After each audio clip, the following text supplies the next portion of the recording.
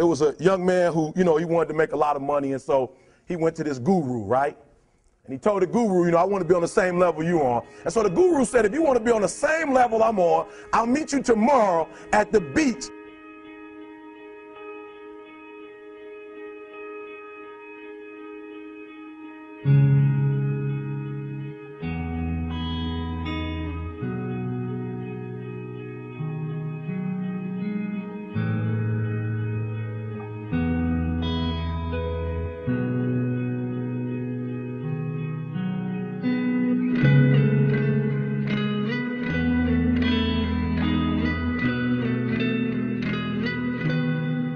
So the young man got there at 4 a.m. He all ready to rock and roll, got on the suit, should have wore shorts. The old man grabs his hand and said, how bad do you want to be successful? He said, real bad. He said, walk on out in the water.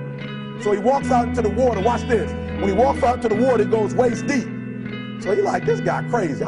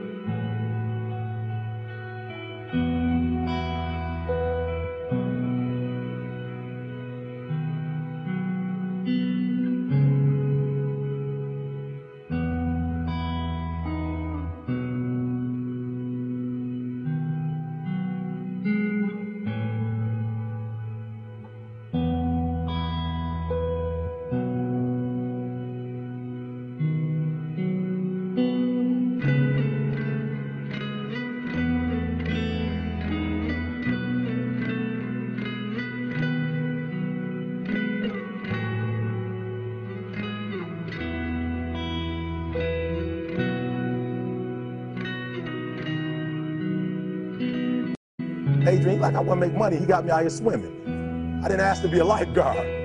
I want to make money. He got me in. So he said, come out a little further. Walked out a little further. Then he had it right around this area, the shoulder area. So this old man crazy. He making money, but he crazy. He said, come on out a little further. He came out a little further. It was right at his mouth. My man like, I'm about to go back in here. This God is mine. So the old man said, I thought you said you wanted to be successful. He said, I do. He said, walk a little further. He came, dropped his head in, held him down, hold him down. My man didn't scratch it, holding him down. He had him held down. Just before my man was about to pass out, he raised him up. He said, I got a question for you. He told the guy, he said, when you want to succeed as bad as you want to breathe, then you'll be successful.